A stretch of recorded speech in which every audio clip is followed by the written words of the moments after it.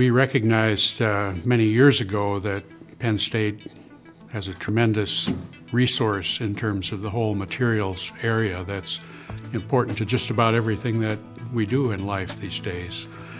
And we decided to build on that strength by adding a number of additional faculty in the area of materials and by significantly improving the infrastructure that we have, both in our buildings as well as our labs and core facilities. The Millennium Science Complex brings together the scattered facilities, scientific instruments, and technical staff of the Materials Research Institute and consolidates them in a pure research building in the heart of the Penn State University Park campus's Science Corridor.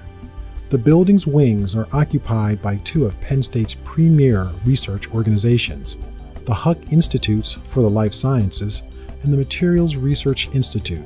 The Millennium Science Complex is also conceived as a symbol of the convergence of the physical and life sciences and a gateway to 21st century research. The Nanofabrication Lab offers a variety of unique capabilities that build on our strengths in materials and materials integration. Faculty, students, and staff at the Nanofabrication Lab are also involved in the development of new capabilities, such as the ability to pattern at the nanometer scale on substrates with extreme curvature. Crucial to research in advanced materials are the underground quiet labs designed to accommodate the most powerful microscopes available today and those that have yet to be built. Isolated from vibrations on 24-inch thick concrete slabs separated from the rest of the building, these labs are also shielded from acoustic and electromagnetic noise. So some of the microscopes that we have here are able to image individual atoms.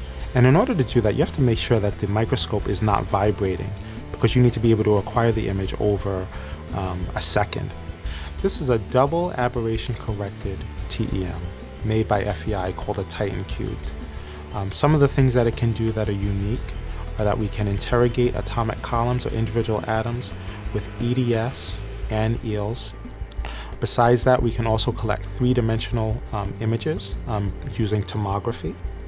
We purchased a remote workstation, so that way as our partners at other universities and other industries want to use it, we could actually send them the workstation so they can actually operate the microscope as if they were right here in the laboratory.